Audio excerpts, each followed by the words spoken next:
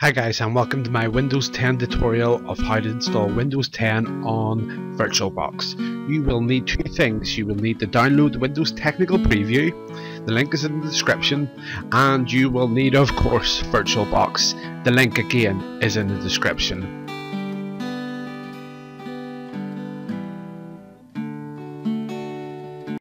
First thing we're going to do is we're going to hit New, and we're going to give this a name, and we're going to give it Windows 10.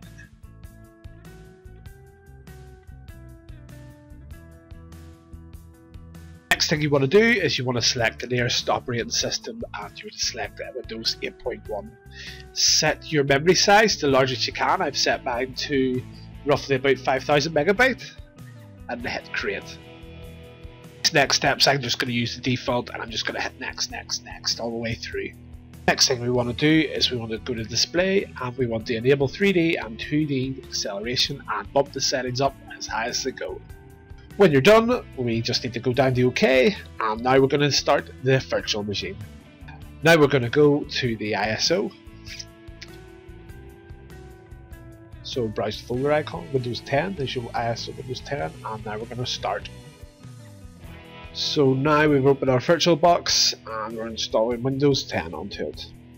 Say do not show this message again and capture. Now we're just going to wait for Windows 10 to load. Now we're going to install Windows 10. So this is the easy part. Most people know how to install Windows 10. Now we're just going to input the serial. You will find the serial in the description. It's perfectly legal. It's been handed out by Microsoft. This was the serial used in the public betas.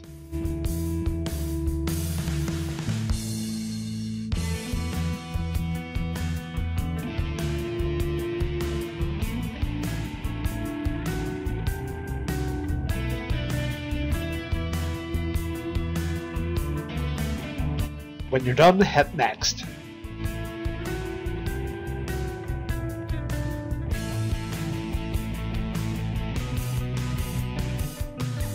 What you want to do is hit custom, go to new, and you want to install onto your virtual hard drive so it won't destroy any of your data.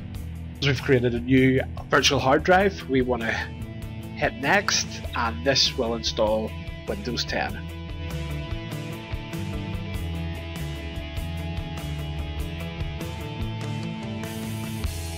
Bit is essential. That when you see this screen, do not hit any keys, let the install run. In this part you're going to either use express or custom settings, and I'm just going to go with custom settings. Most of the settings now I've just left as default, but if you want to change them or read through them, work away. The reason why I use custom settings is I'm just going to check over what I'm agreeing to.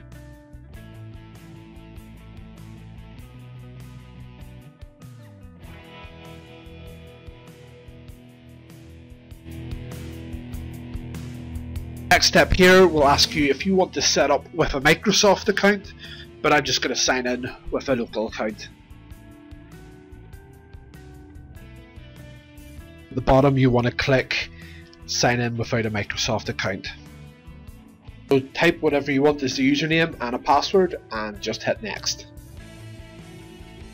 The next step is all automated, so you will not have anything else to do.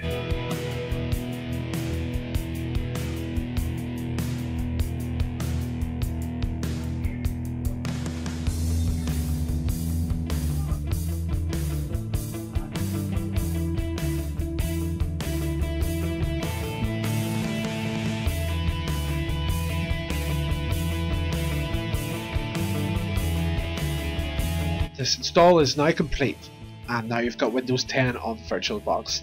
I hope it's helped, so if it has, please like the video, please subscribe to the channel for more techie and tutorial things, and I hope to see you next time. Over and out.